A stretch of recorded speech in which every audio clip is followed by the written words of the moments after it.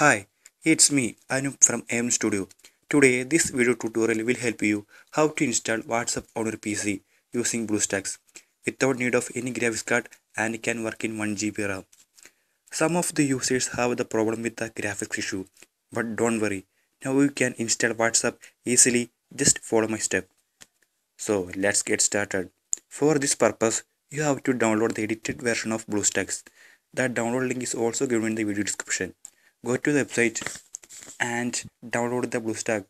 It's about 120 MB. I am already downloaded that. Just double click the file for the installation of BlueStack and just follow my step for the installation of BlueStack. Just click the install option right here and your installation will be progressing.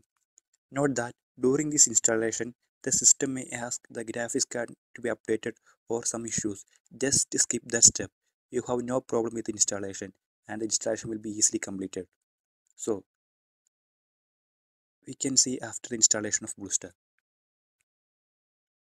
So now the BlueStack pass is completed, and for installing WhatsApp, just click the procedure I done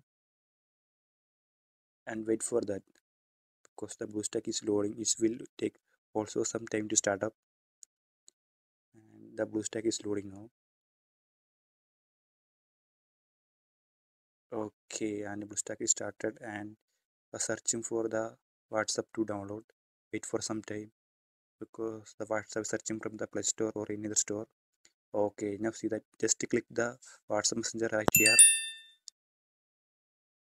and you have see the WhatsApp Messenger is downloading on your PC without any graphics card and in only 1 GB RAM you have can install it your system.